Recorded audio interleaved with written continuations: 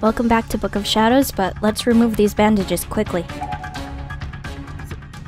Yeah, if she keeps kicking like that, this'll be over before we know it. Alright then, sit tight. We'll get those bandages off. How? She should have heard every word Kishinuma was saying. She didn't seem to be calming down in the slightest. With all the layers of bandages crisscrossed over her ears, maybe she couldn't understand us. Unable to see, unable to hear, and too frightened to scream. I think I'd squirm too if I were in her position. This is really wrapped up tight. Okay, I think I got it. Can you see me? Help me! What's happening? It's so dark! Calm down. You need to stop thrashing around like that. I'm so scared. Just get me out of here. Save me.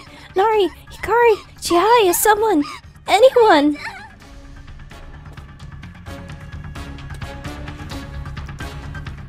You need to stay calm. Look at me. Try not to panic. Take slow, deep breaths.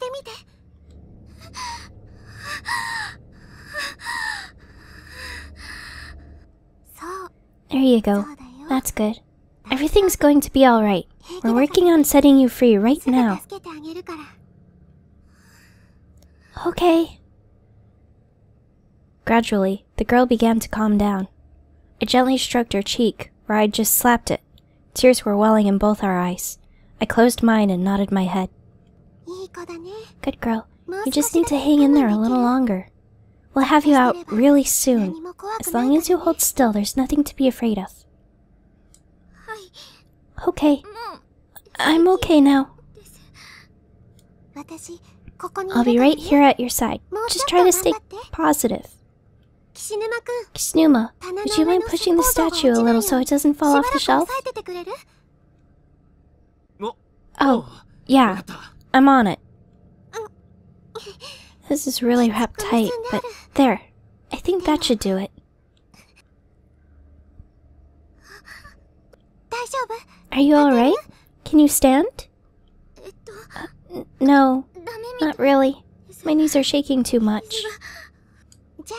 Well, and how about just sitting up for a bit? Give those knees time to recover. I put my arms around her, and only then did I realize what she meant.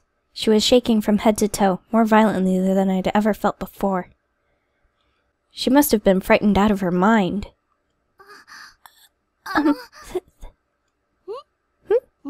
What was that? Thank you so much.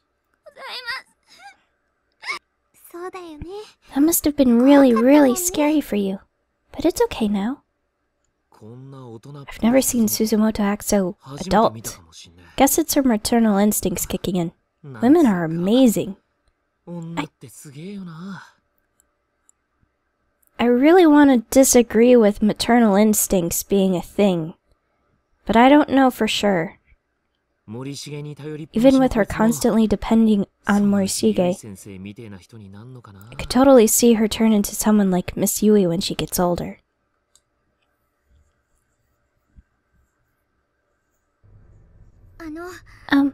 Thank you both so much for what you've done. You saved my life. I'm just glad you're alright. Never expected someone to tell me I saved their life and mean it literally. That's for sure. My name is Nana Ogasawara. I'm a 7th grader at Musashigawa Girls Junior High School. Too many syllables. I'm Mayu Suzumoto. It's nice to meet you. And this delinquent-looking fellow is Yoshiki Kishinuma. Oh, come on. What kind of introduction is that? I think you've been hanging out with Morishige too much. Hard to believe you're a 7th grader, though. That means you're 1 year below Satoshi's sister. Yet you're so much taller and you seem so with it. I guess Yuka must be in the school somewhere too, huh? I hope she didn't get herself separated from Mochida. Kishinuma and Suzumoto, are you two searching for your friends as well? Yeah, 5 friends from Class 1, one homeroom TA and one classmate's little sister. We're not sure exactly what's going on in here just yet, but I guess they're trying to find us, too. I see. I've been separated from my friends as well, and wound up the way you found me while I was looking for them. Yeah, what the hell kind of sicko did that to you anyway? I really don't know.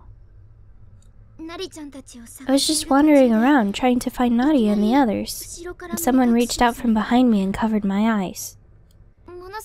Whoever it was incredibly strong. I really couldn't fight back. If I had to guess, I'd say it was probably a really big man. A really big man, huh? Any ideas, Suzumoto? I mean... The only living people I've met here so far are Kishinuma and this girl. But guess there's more to worry about in here than just lost souls and that ghost brat.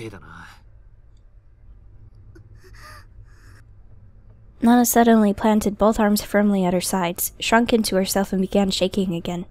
She was probably thinking about what had happened to her. I don't think we need to talk about that right now, Kishinuma. What? Huh? Oh, sorry.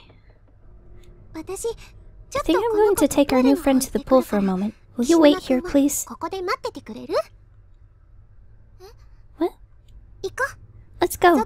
It's raining outside, so there's clean water, you know? Oh, okay. Now wait just a minute, it's dangerous out there. If you're thirsty, I'll gather some rainwater and bring it back for you. Wait, right here. Going to wait for us to come back. Understand? If anything happens, we'll call for you. I promise. Alright already. Just be careful, okay?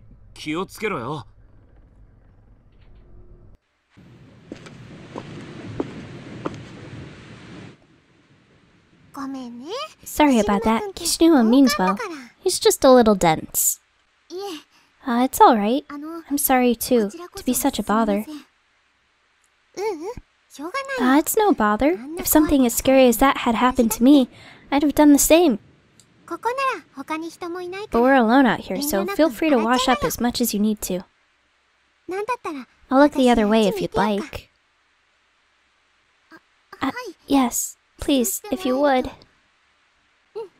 Righto. I walked over to the wall where the roof's overhang offered some protection from the rain, and waited for Nana to finish up. Taking this time to look around, I noted that the whole building was surrounded by dense forest. Theoretically, we could climb the fence here and leave. But we'd just be trading a creepy dark school for creepy dark woods. Could we survive out there? And would we actually be able to get home? I just wanted to find Shige. He'd be able to look at this situation coolly and rationally, without flipping out and getting all emotional like me. I just needed to find him, to see his face. Shige. I was starting to get teary-eyed again, when I noticed Nana lazily running toward me. As she neared, she slowed to a walk.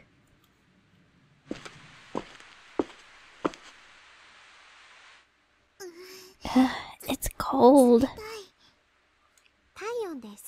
Your body heat will dry you off in no time, and we could spray on a little perfume too. We were both completely soaked from head to toe. But I was confident we'd dry off quickly enough once we got back inside the school building. And since I happened to have some travel fragrance in my pouch, I took it out and spritzed a little on and around Nana's skirt. Oh, I think I know this scent. It's Rolsa's Sunlight Yellow, right? Bingo! It's my current favorite fragrance. I like it a lot too. My allowance is pretty small though, so I'm using a cheaper one right now. Well, once we make it out of here, I'll gladly share mine with you. Really? That's so kind of you. I'll make sure to wear some at our next drama club performance. It'll be my first time on stage, so I'm sure I'll need it. You're in drama club? Wow, I'm actually in our high school's drama club myself. You are? I'll bet you're an actress. Well, I do act, but I also write scripts and make costumes. We don't have a lot of members, but I don't mind. I love everything about stage drama. That's amazing. You can do all that? Nana. Oh, you don't mind if I call you by your first name, do you? Of course not. You're welcome to call me Mayu, too. Anyway, you really have an amazing figure. I'd love it if you'd let me make some clothes for you sometime. Oh wow, would you? Though, there are probably much slimmer girls out there that your talents would be better suited to. Like my old friend Nari. She's practically a jewel, she's so pretty. And my friend Chihaya is super cute, like a princess. Well, let's just find those friends of yours and I'll go back home together. Kishnuma and I will be glad to help you in your search. If you help us in ours. Sure thing, Mayu. Come on, let's head back in there before we both catch colds.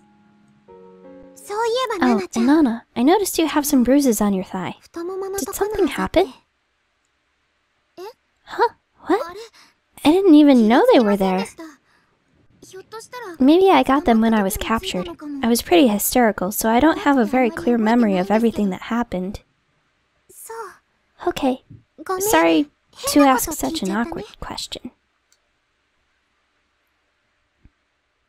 All done. About time. You were out there for way too long. I was starting to get really worried. Well, a woman's beauty takes time to mold. Anyway, while we're out searching for Shige and the others, you mind if we also keep watch for Nana's friends? Of course I don't mind. Let's find everybody who doesn't belong here and get the hell out. In case she seems familiar and it's really bugging you, it's because she's from Extra Chapter 1 in the first game. You two ready to go? You bet. Let's see if there's anything around here. It's a pile of twisted, mangled gauze bandages that resulted from Nana's rescue.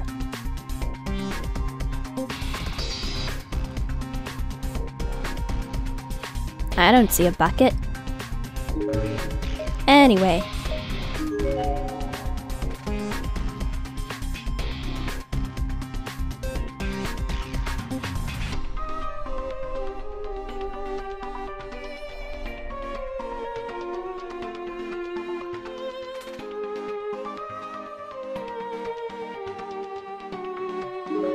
Just double checking.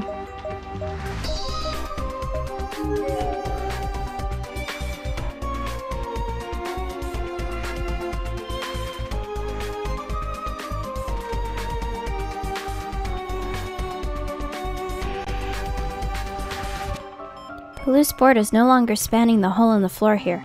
It's unclear what happened to it. Maybe it fell in, or maybe someone took it. Either way, it's no longer possible to continue down the hall from here. Doesn't look that far. We should be able to jump it, don't you think? I don't know what it's like for you boys, but us ladies wouldn't stand a chance. We'd need something to grab onto at the very least.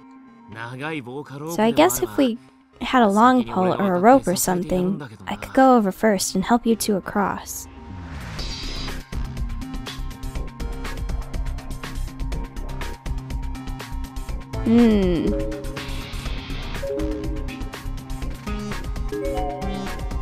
Enormous gap in the floor here. It's much too big to cross. Alright.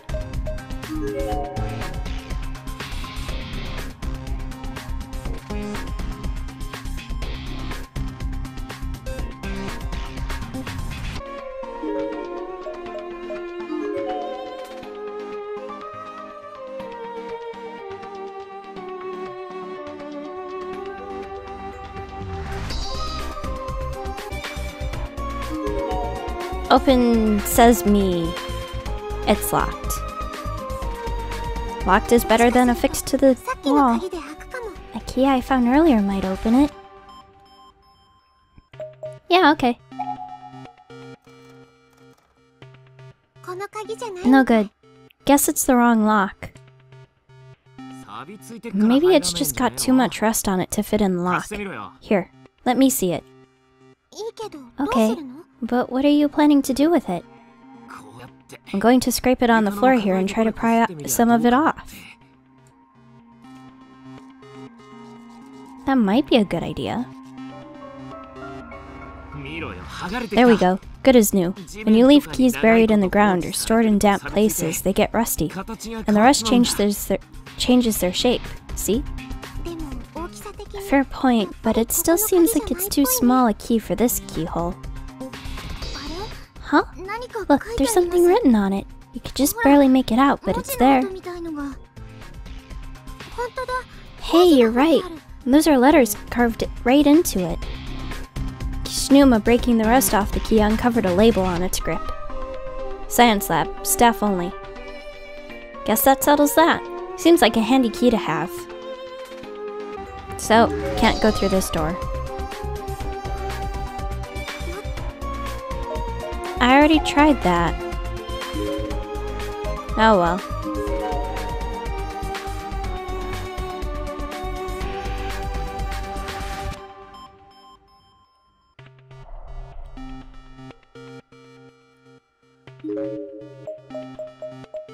At least now I have a key. Now I know where it's from.